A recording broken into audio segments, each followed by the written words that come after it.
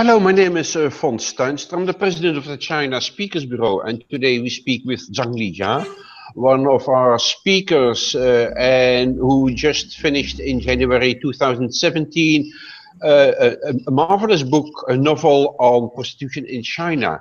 And one of the more striking features in that book is not only the position of the women, but that it seems to be a very, in most cases, a voluntary choice by women to go into prostitution. There's of course money involved, but it's different from what I see in other parts here in Europe or in other, where prostitution is framed as being part of organized crime, very violent crime often, human trafficking and other problems. Now, Lijia, situation in China seems to be slightly welcome to this hangout.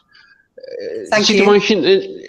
Situation in China seems to be very different from what we see in this part of Europe when it comes to prostitution. Can you explain a bit what's happening? Right. So I would say that the vast majority of women in China get into the trade on their free will. And a few women are trafficked, and few are controlled by pimps.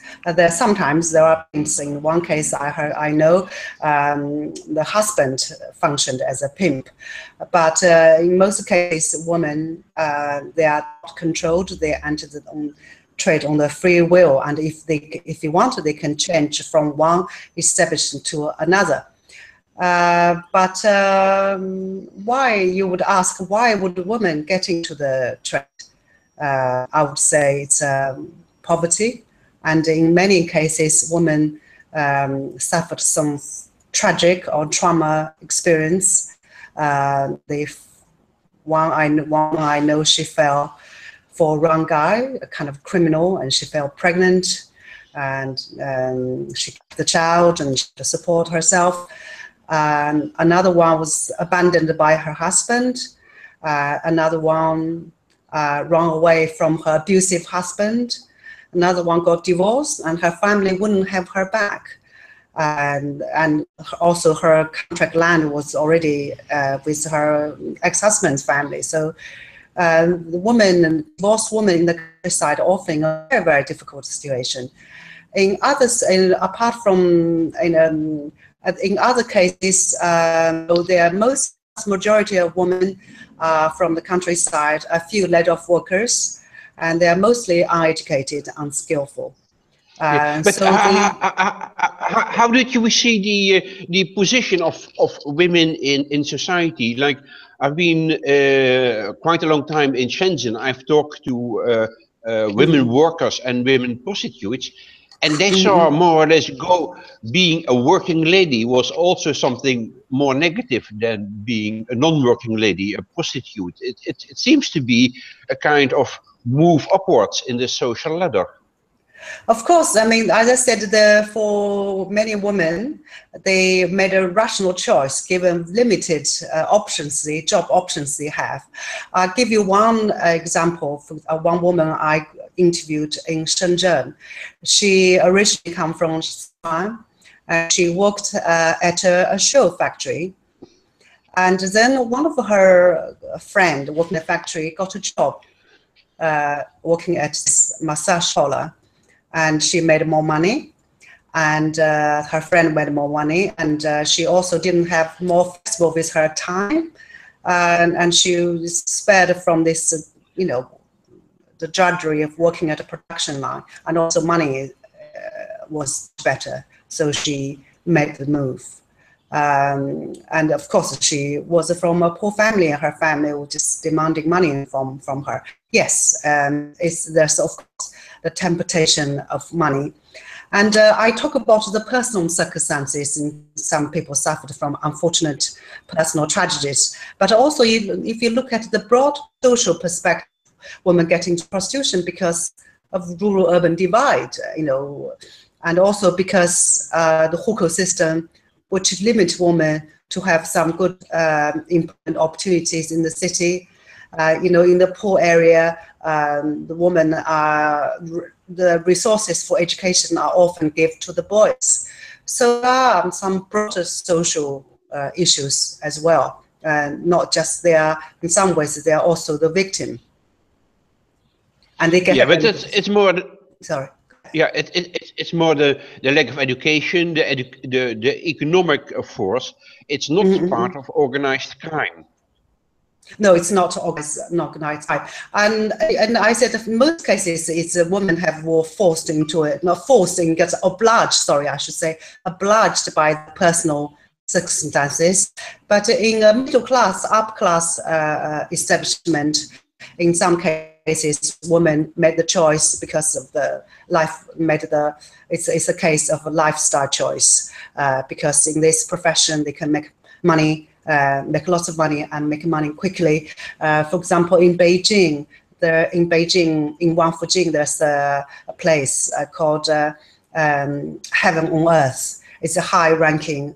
A few years ago, there was an incident. A girl working there found dead in her place, and they found 200,000 yuan's cash lying around in the house, and they can earn lots of money in this kind of high class places.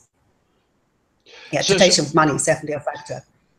Because here in Europe, it's mainly the NGOs and to a large degree also sex workers themselves who organize themselves in getting things in. How is the position of NGOs towards the sex workers in China?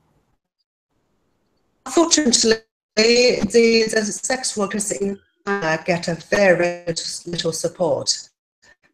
Support from the government, not support from the NGO. There are about less than a dozen NGOs in China.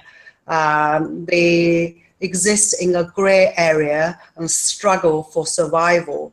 They often have to register as a company and have to pay tax. NGOs in China is difficult to exist to start with, and not let alone NGO in a sensitive area as a prostitution. Yeah. So it's very, very difficult. Yeah. The government is very much criminalizing prostitution. That's not good for the position of NGOs, I presume.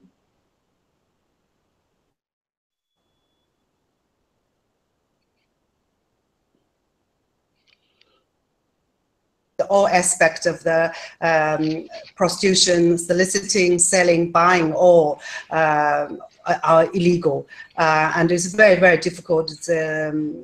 They get a very, very little support, unfortunately, and they also, because the NGOs, because it's illegal, so women try to stay in a low profile. So in the West, you see women, they organize themselves. So that's not the case in China. They try to keep it low profile. So yeah, this is quite an unfortunate situation for them. Okay, but I think it's important also for people who read your book to know that the situation of prostitution in China is very different from that in other parts of the world. Less organized crime and well, it could be a good idea to get some of these women as spokespersons to, but that's probably hard with the current government policy, I guess. Some people, actually the line broken up, I couldn't hear you, but some women have, for example, this former prostitute I know, she now runs an NGO. She has been attending conference and talking about, attending international conference and talking about the situation, what it's like as sex worker in China. So that's quite encouraging. Another thing I would say that, this is not some people may romanticize the life of sex worker or eroticize their life, but it is a hard life. On the other hand, like their life is not totally bleak either. And they do enjoy the power brought to them by money. And some of them, the girls, they have lots of fun. They often, I spend time with them. They often joke, making fun, tells funny anecdotes, about the clients. They'll be very happy. They have they call Mr. 1 minute. So it's Well, it's very good to hear sexual your, pleasure. it's very good perspective on this one. Yeah, we're hearing some technical problems here too. I hope the recording is okay. We'll check that later. Yeah, and we move on and see you for very soon.